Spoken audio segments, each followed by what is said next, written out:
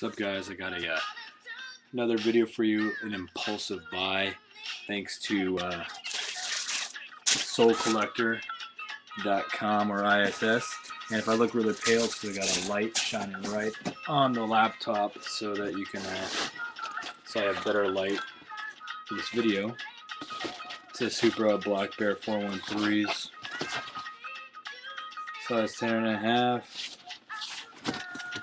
This is one of my second pair of Supras that I ever owned, but definitely decent packaging, and shipping was very fast.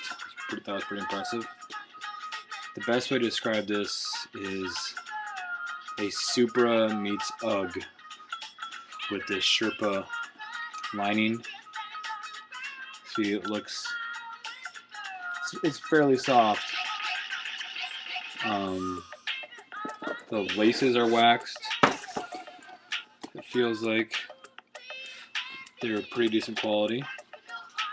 I don't know, like, this is only my second pair of Supras, like I said. I only bought it because of I thought it'd be hype on it, and I thought it'd be unique and cool to have for the winter time.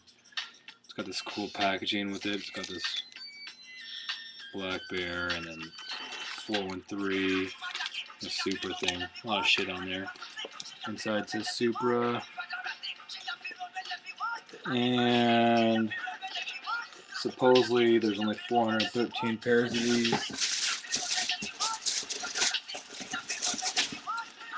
that were produced. I don't know if that's true or not.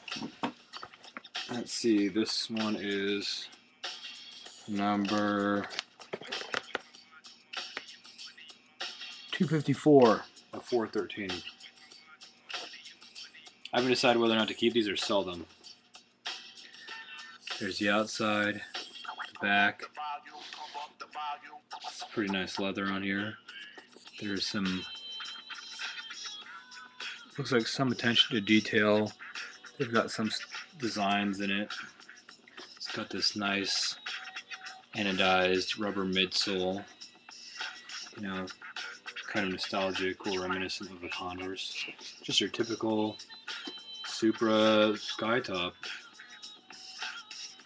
The tongue says Supra Footwear Company Musca 001.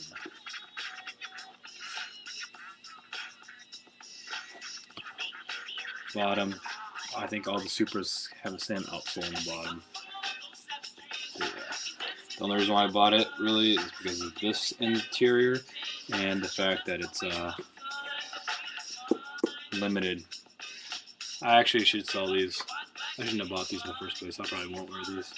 If I wanted something like this, I think the Dunks came out with this chirping low dunk that has a similar material on the inside. I wouldn't have bought it if the